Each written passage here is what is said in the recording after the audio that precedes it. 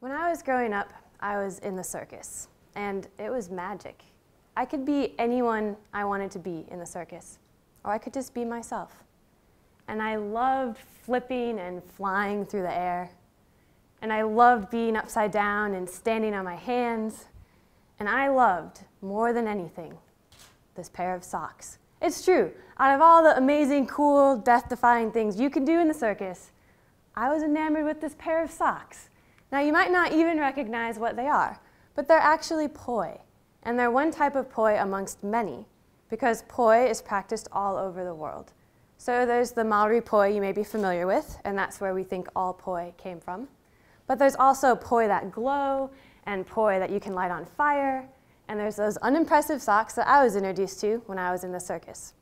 Little did I know, those socks were about to launch a lifetime's worth of work and research and discovery into orbit.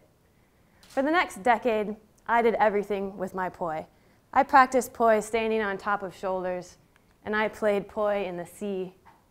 I opened a center for poi, where people came together to learn and to share and to play.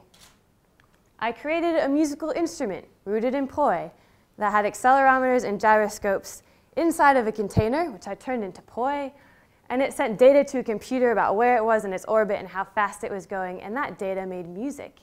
And I wrote an entire master's thesis about that musical instrument. I've even given a TED Talk about poi.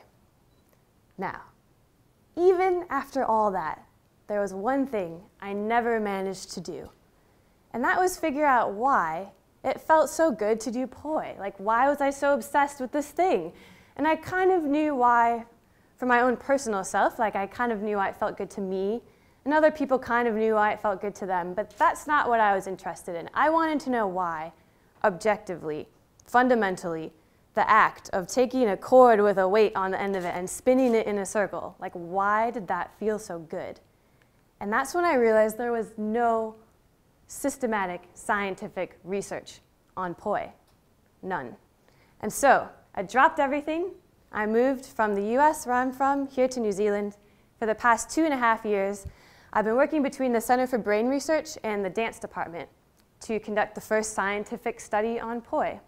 So I'm working with healthy older adults, people over 60 years old, and I'm actually measuring physical, cognitive, and emotional health, the effects of poi on those things.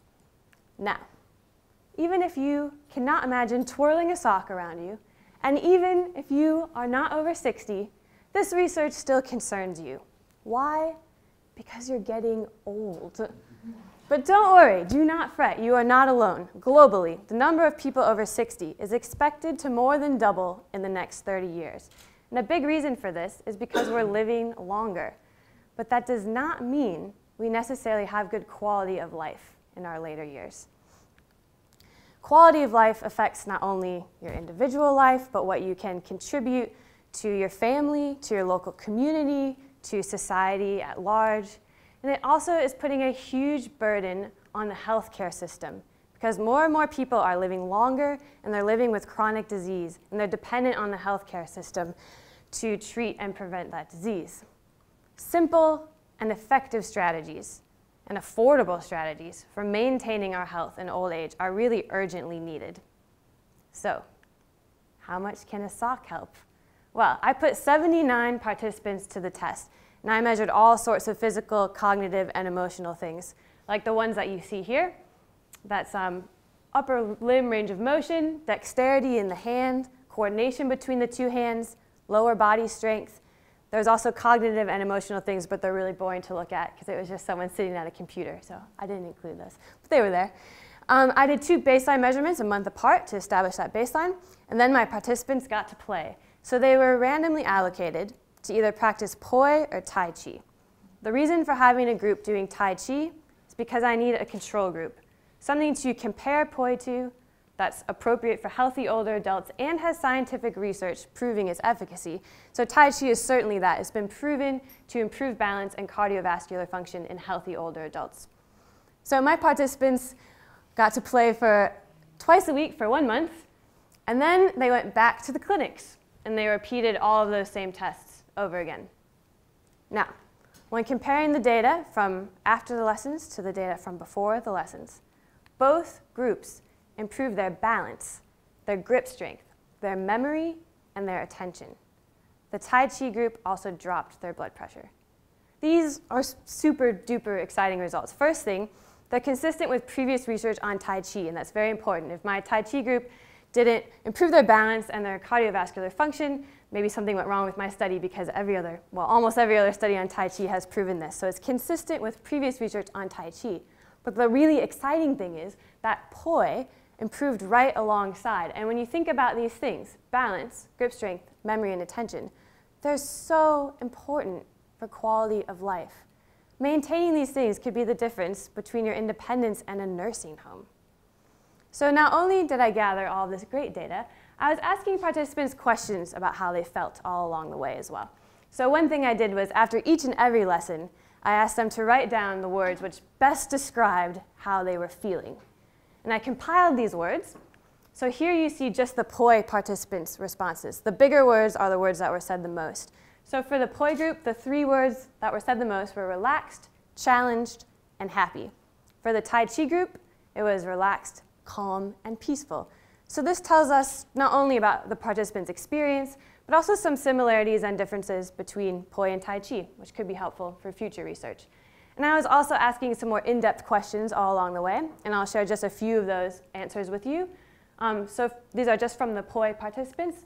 A lot of people mentioned a flexibility or looseness in their body. This person mentions their back and their shoulders and their neck. A lot of people mentioned the challenge of Poi and how great it was to learn a new skill. This person said, I felt good learning a new skill. It was challenging, and I felt myself improving in some moves, which I thought I'd never, ever be able to do. I heard a lot of participants especially talk about being older. All my participants were over 60. Trying something new at that stage was really great for them, and they really enjoyed the challenge. And lastly, a lot of people had fun, got a sense of enjoyment from it. So I've got all this great data about how people felt that supports this other data that I measured in those clinics. Now what? Well, you never do know where a spinning sock is going to take you, but I do hope that this research will pave the way for future research on Poi and health. I think this research could have huge implications for quality of life, which will not only improve your individual life, but what you can contribute to society and hopefully alleviate some of that pressure on the healthcare system. Poi is such a simple, inexpensive, fun, customizable tool. I could imagine this research leading to all sorts of other research studies, from youth to older adults.